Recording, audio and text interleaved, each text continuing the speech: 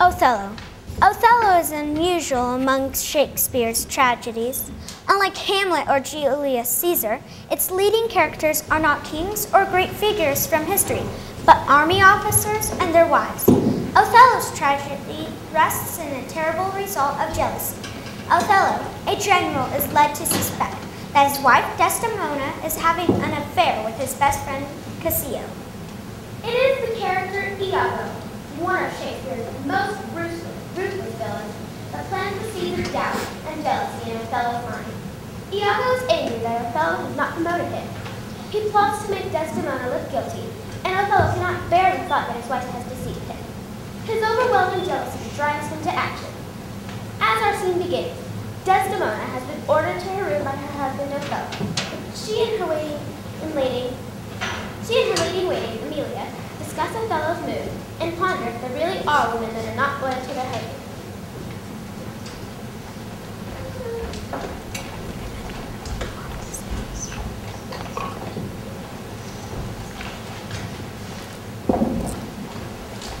Act 4, Scene 3.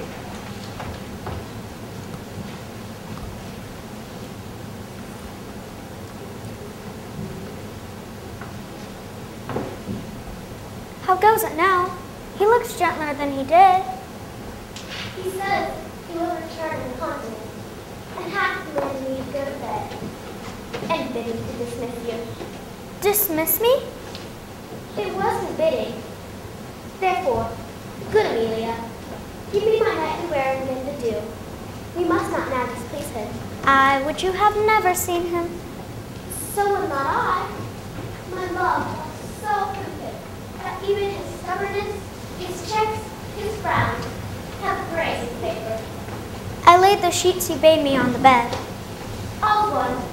Good Father, how foolish are our minds. If I do die before thee, prithee, shroud me in one of these same sheets. Come, you talk. My mother had a maid called Barbary. She was in love, and he she loved proved mad, and did forsake her.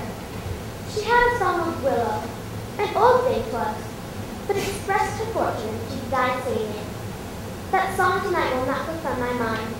I have much to do, but go hang my head all at one side, and sing it like poor Barbie. Prithee, dispatch. Shall I go fetch your nightgown?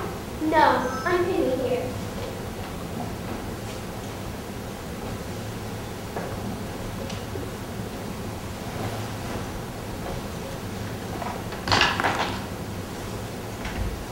Rodrigo is a proper man. A very handsome man. He speaks well. I know a lady in Venice that would walk barefoot to Palestine just for a touch of his nether lips.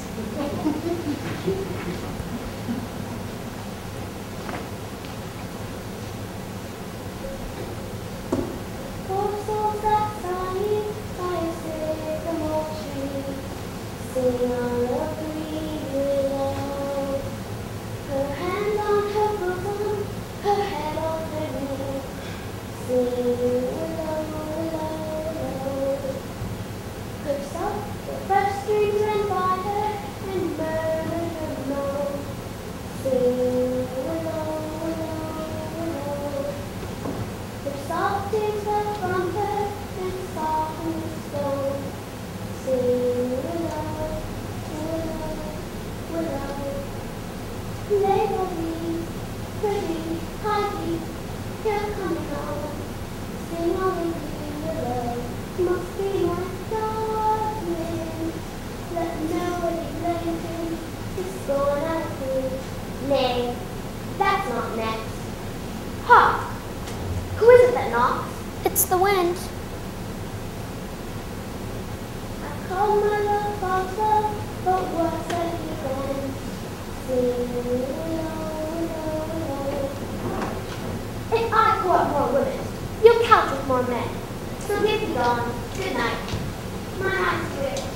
Doth thou go reading? 'Tis neither here nor there. I have heard it said so. Oh, these men! Dost thou in conscience think? Tell me, Amelia, that there be women do abuse their husbands in such gross kind? There be some such, no question. Wouldst thou do such a deed for all the world? Why would not you? No, by this heavenly light. I neither by this heavenly light. I might as well do it in the dark. Wouldst thou do such a deed for all the world? The world's a huge thing. It's a great price for a small vice. In troth, I think thou wouldst not. In troth, I think I should, and do what I had done. Marry? I would not do such a thing. For a joint ring, nor for measures of lawn, nor for gowns, petticoats, nor caps, nor any petty exhibition. But for the whole world? Why, who would not make their husband a cuckold to make him a monarch? I should venture purgatory for it. Beshrew me if I would do such wrong to the whole world. Why, the wrong is but wrong in the world, and having the world for your labor, 'tis might be wrong in your own world, and you might quickly make it right. I do not think there is any such world. Yes, a dozen, and as many to the advantage as restore the world they play for. But I do think it's their husband's fault. If wives do fall, say they slack their duties, or pour their treasures into foreign laps, or else break out into peevish jealousies, throwing restraint upon us. Let husbands know that we have sense like them, and not we affection, desires for sport and frailty as men have. Then let them use us well, or else let them know the ills we do, their ills instruct us so. Good night, good night. Heaven me such uses send, not to pick bad from bad, but by bad men.